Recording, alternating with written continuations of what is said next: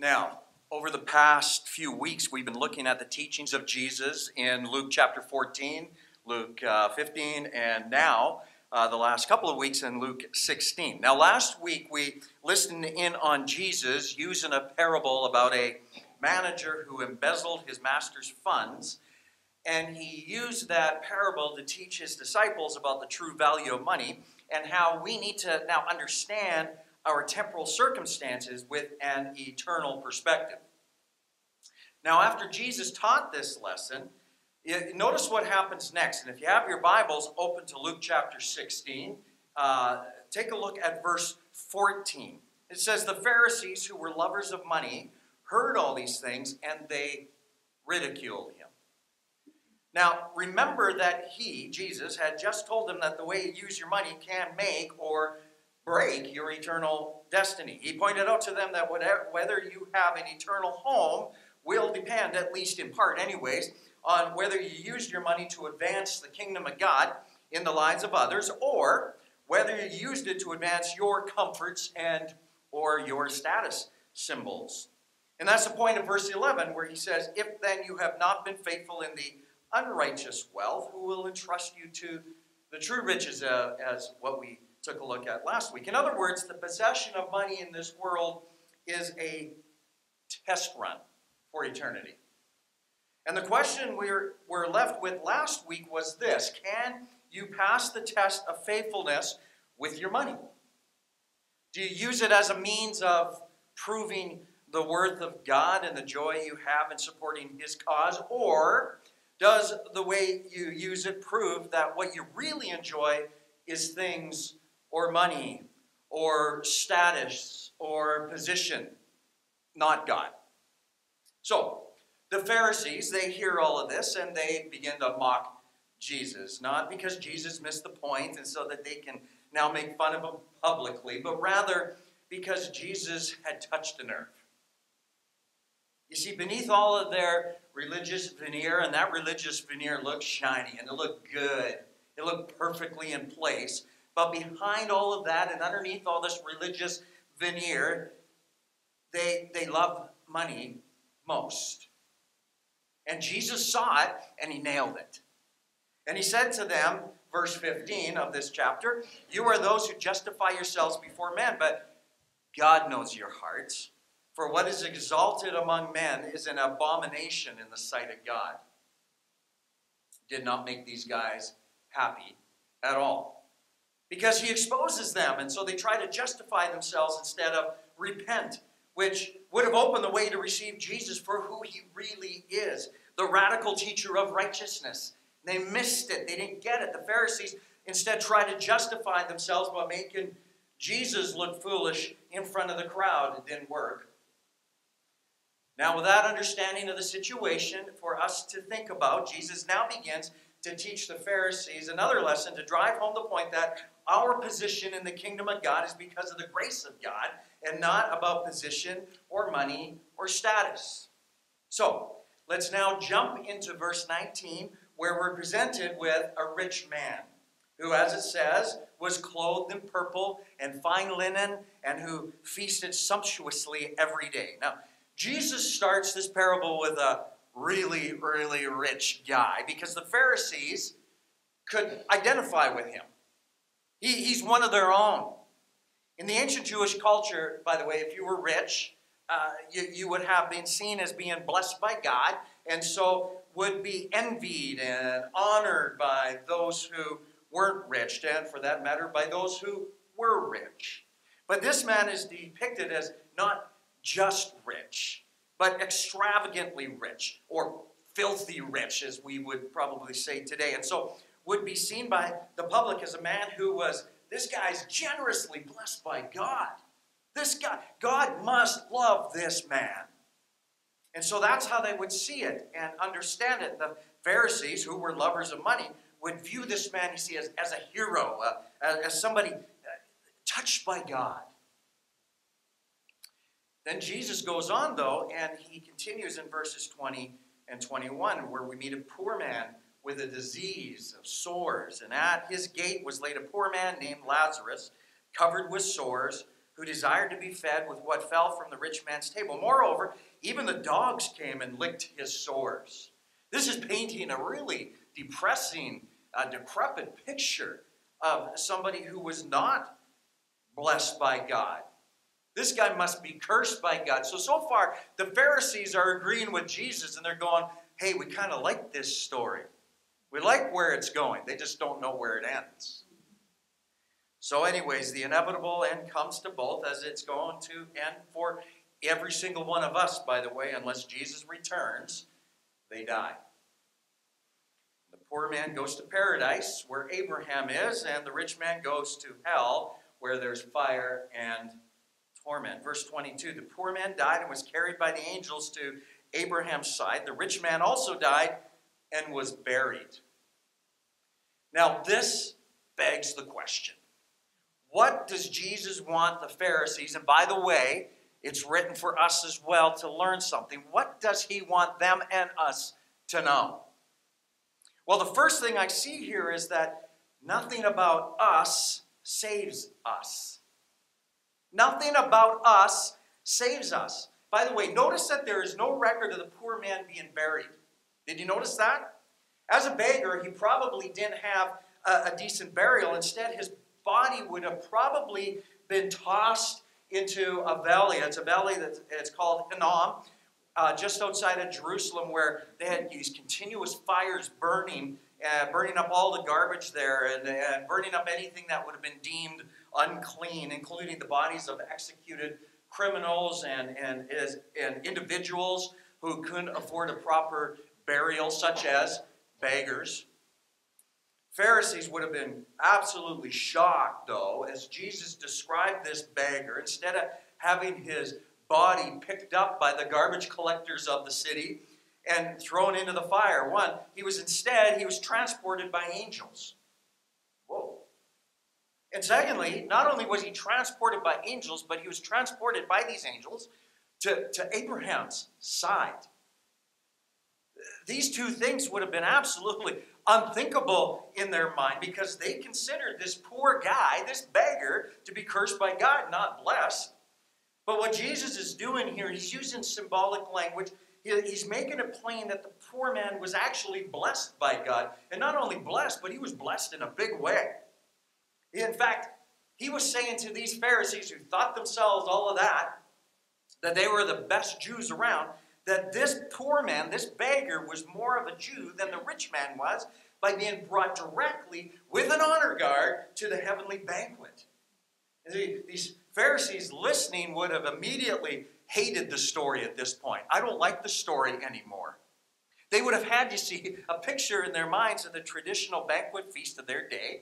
They would have got this and understood it, because at a banquet in their culture, the guests reclined at the table. They didn't have chairs like we have when we sit around a big mahogany table and have chairs with plates. They would actually have their plates probably in the center on the ground, or big bowls that they would share together on the ground, and then they would recline on the ground around with their feet on the outside.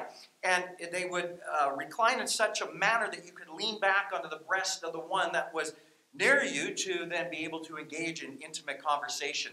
And understanding that, go back and read the Last Supper of how those disciples were in relation to Jesus. Very interesting, by the way. But Lazarus, we're talking about Lazarus right now. And Lazarus is pictured at the banquet. Guess where he is? Right next to Abraham, the father of the faith, enjoying rest and comfort and fellowship, delivered from the trials that he had known all of his life. Jesus is using symbolism here because, of course, we go to eternity to be with Jesus, our Savior, not Abraham himself personally, but the symbolism isn't lost on the Pharisees.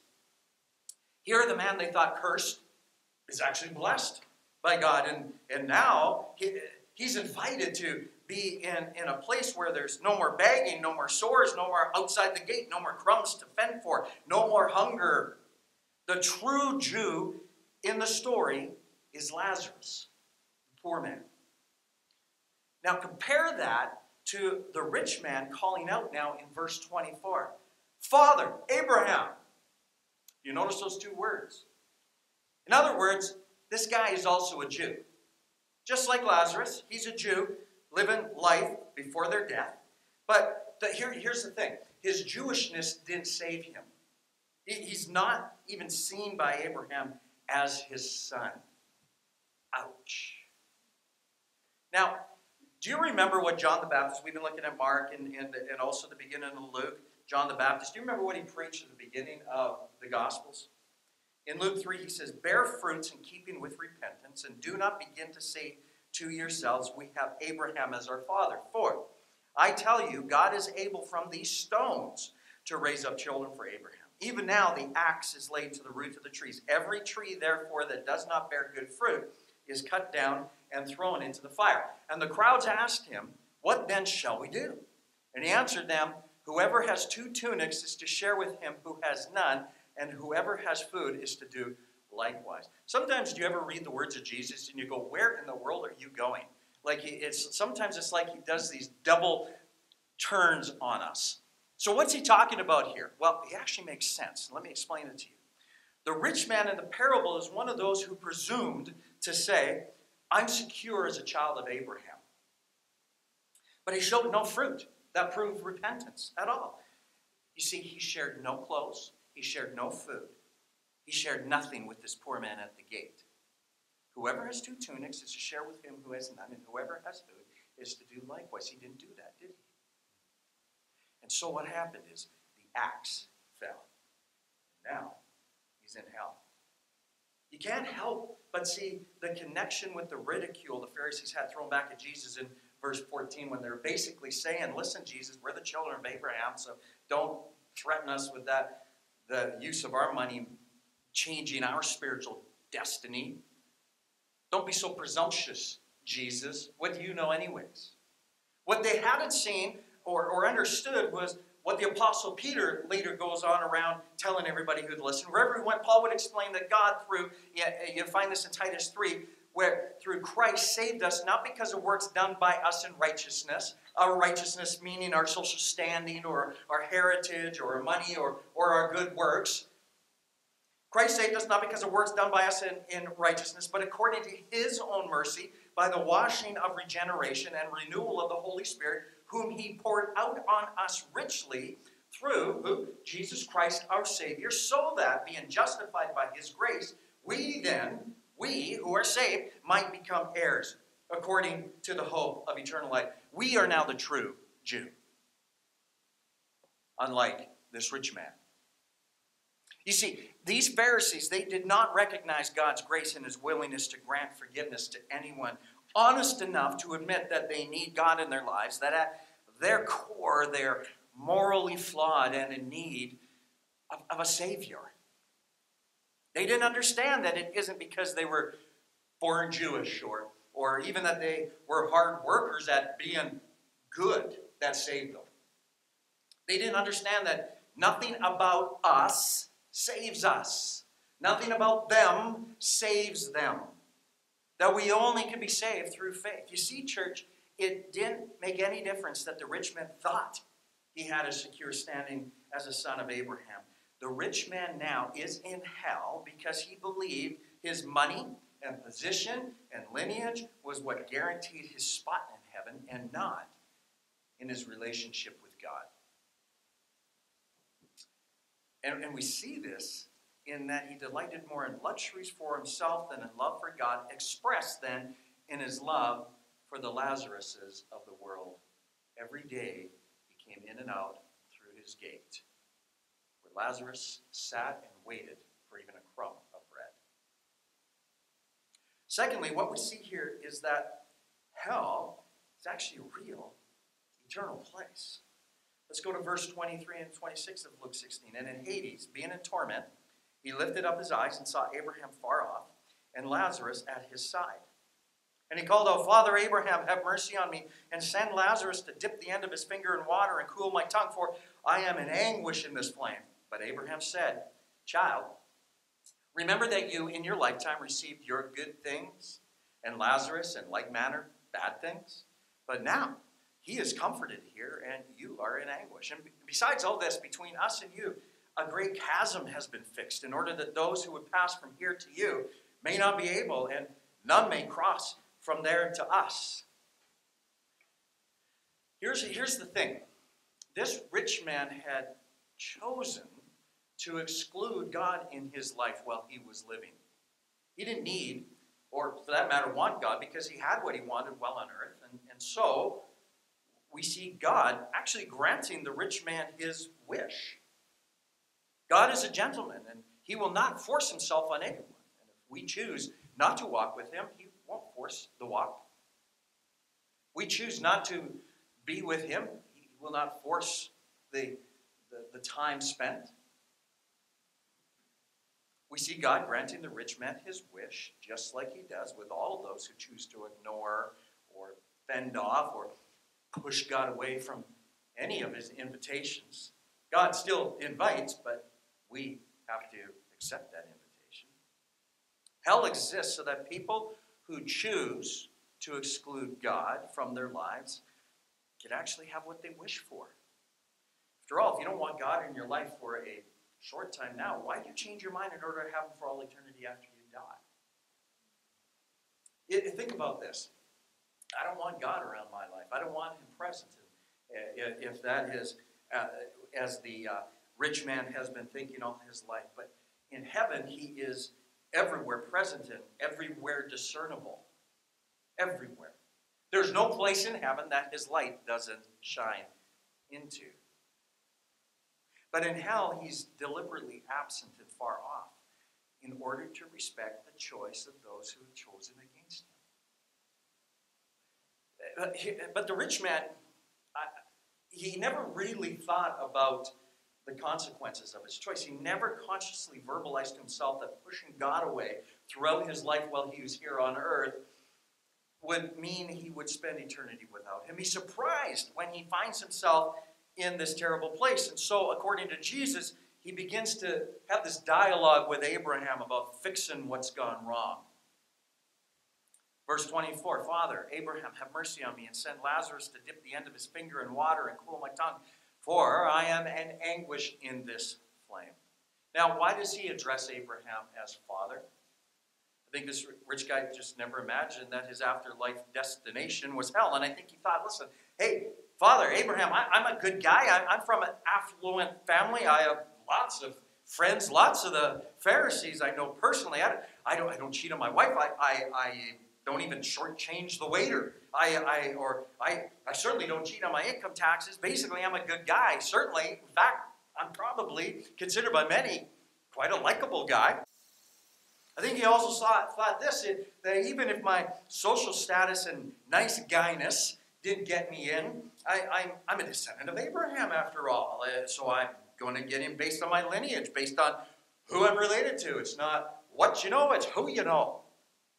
So he calls out, Father, Abraham, hey, Father, we're related. In other words, I'm your descendant. Have mercy on me. I should be down here. So you know what? We got connections. Maybe you can fix this. So how does Abraham answer? Verse 25. But Abraham said, Child, remember that you in your lifetime received your good things, and Lazarus in like manner bad things, but now he is comforted here, and you are in anguish. So Abraham reminds him. He says, listen, during your time on earth, you pursued after things instead of God, after luxury for yourself instead of love for others. And because of that, earth was your heaven. And so eternity is going to be your hell. But for Lazarus, it's going to be the opposite. Then as we saw in verse 26, he adds, besides all of this, besides the fact of your own love for money and your lovelessness towards Lazarus, which consigns you to hell, besides all of this, between us and you is a great chasm that's been fixed. No one can cross from there to us. There's no way we can get across.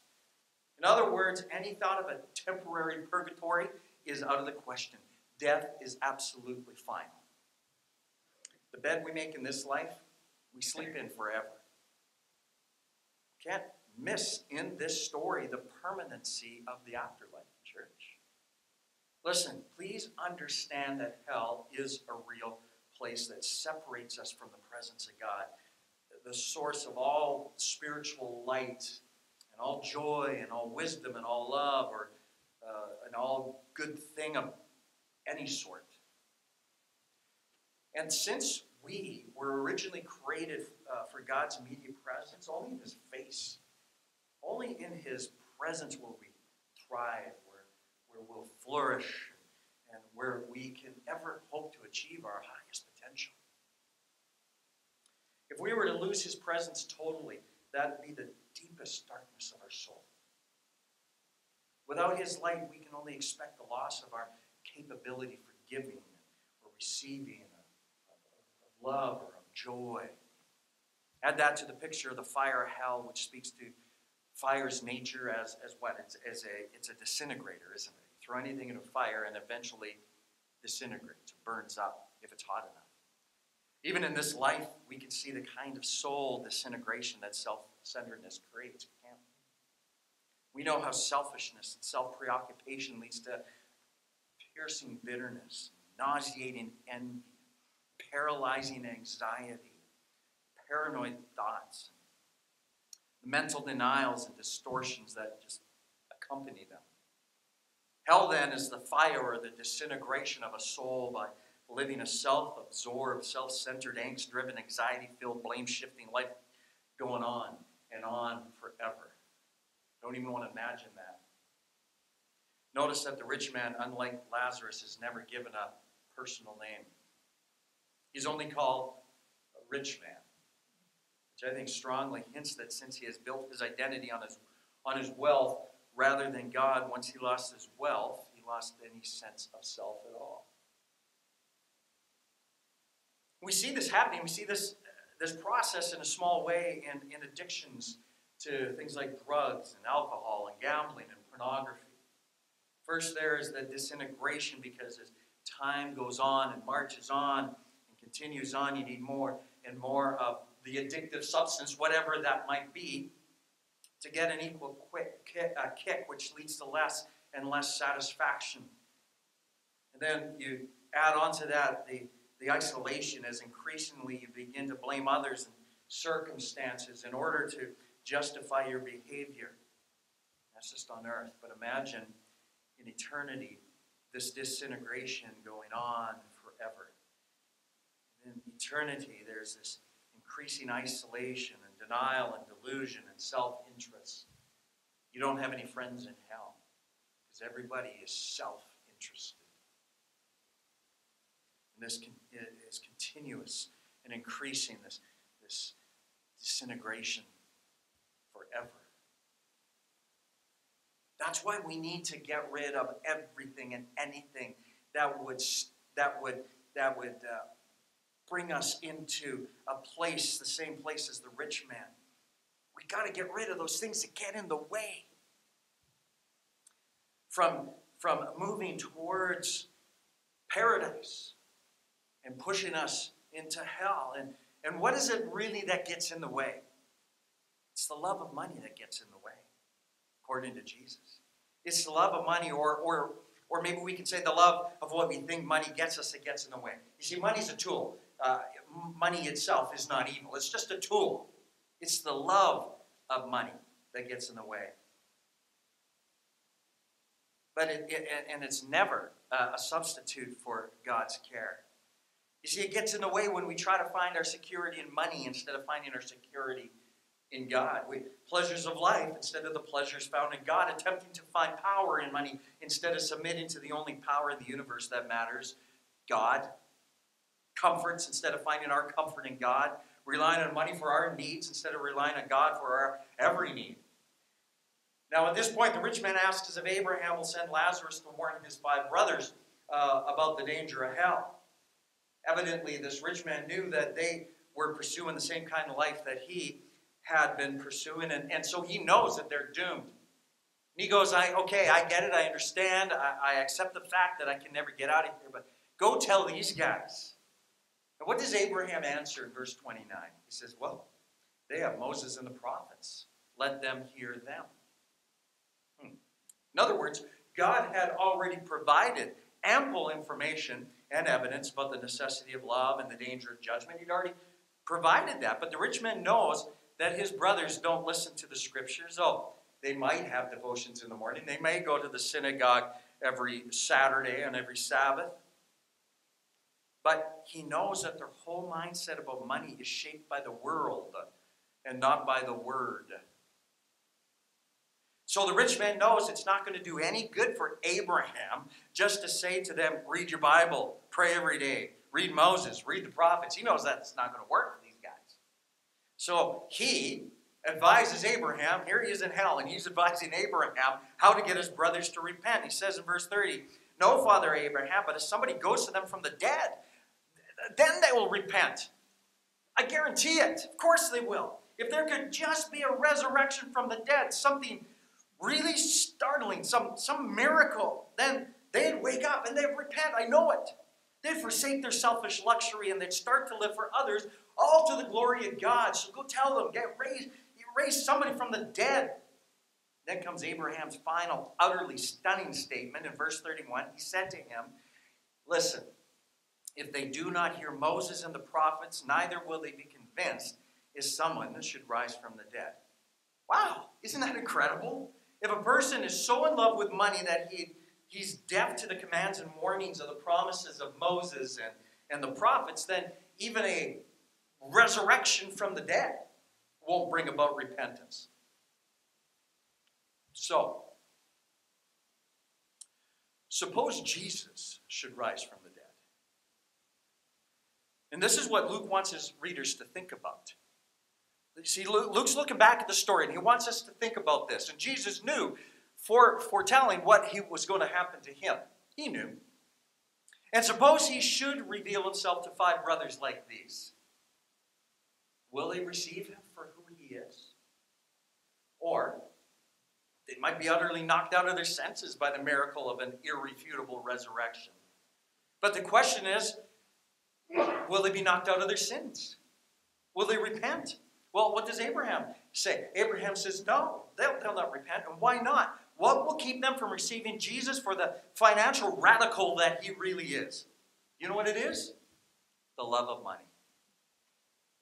In other words, church, if we use our money to fatten our cushions instead of seeking every way possible to invest in the hope of others, and if our love for money and things is so deep that the writings of Moses and the prophets of God do not change our values, then we will not be changed even if Jesus should rise from the dead and if Jesus should walk into this room.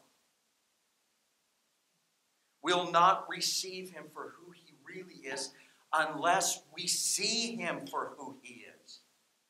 So church, I encourage each of us to take a good hard look at the Son of God and see Jesus for who he is. You see, seeing Jesus for who he is crucial if we're serious about looking at the life to come. Now, a superficial reading of the story might lead you to conclude, and I don't want you to conclude this, that a person who's rich and comfortable in this life goes to hell. You know, oh, I'm rich, I'm going to hell. No, it's not saying that. Well, the person who's poor and miserable goes to heaven to kind of even things out. Got to get the balances correct in the karma of this world. I mean, that would actually contradict scriptures. And even in the story itself, you got to remember the very, very, very wealthy Abraham is in heaven. The rich man's problem wasn't that he was rich, but that he did not repent of his sin of squandering his riches on himself instead of using them as God would have had him to do. Remember we said last week, to make friends for eternity. When we seriously look at the life to come, we don't really get a complete look until we see Jesus for who he is. And who is he? He is the one who saves. On the cross, Jesus' sacrifice was scarcely describable. How do you describe his crucifixion? This bloody, disfigured remnant of a man was given a cross that was perhaps recycled, more than likely covered in the blood and the feces and the urine of other men who had used it previously. It was a terrible place. It was a terrible sight. Hanging there in immense pain, he slowly suffocated to death, all the while knowing he would end this. He could end the suffering right then and there, calling legions of angels, but choosing not to for our benefit. And that's not even the worst part. Worst part was the separation from the Father that Jesus felt. It was a separation that because he's separated from the only light that he's known for eternity is like hell itself. In Matthew 27, in fact, he cries out, my God, why have you forsaken me? It tore his soul when that happened, church.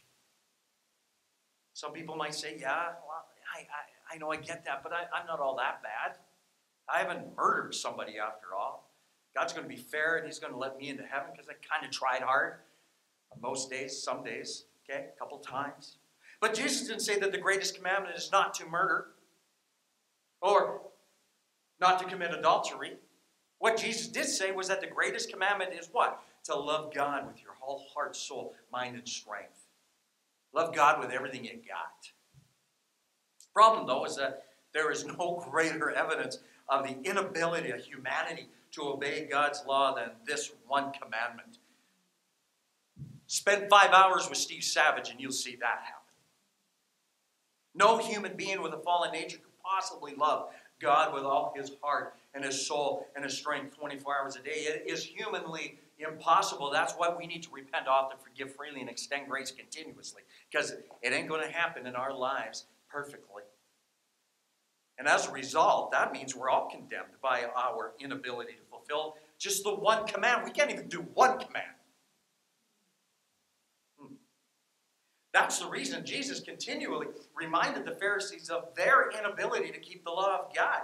He was trying to get them, because yes, he actually loved the Pharisees. We think he hated the Pharisees. He loved them. He wanted them to see that there was hope for them too. He was trying to get them to see their utter spiritual bankruptcy and their need for a Savior, just like he wants us to see. Listen, but when we see Jesus for who he is, as the one who saves, and not just saves the world, but saves me. Saves you. And not just from eternal damnation, but he saves you from yourself. And from those moments in life when you fail again. And when you fail again. And he saves us. He is the one who saves, and we receive this free gift of salvation offered by his sacrifice on the cross. And when we have been cleansed from sin and we receive the spirit of holiness, the impossible happens. That being a transformation of our hearts and our minds to love God as we've been commanded to. This church is great news. God's love does not compel him to eliminate the necessary punishment and consequences for our sin, but instead, it compels him to offer us a way to avoid the consequences altogether. By offering forgiveness through the sacrifice of Christ on the cross, God demonstrated his love for us. This week, church, I want to challenge each of you, myself included, any of us who have committed our life to Jesus Christ, to tell someone that Jesus wants to have a relationship with them. Listen, don't keep the news to yourself.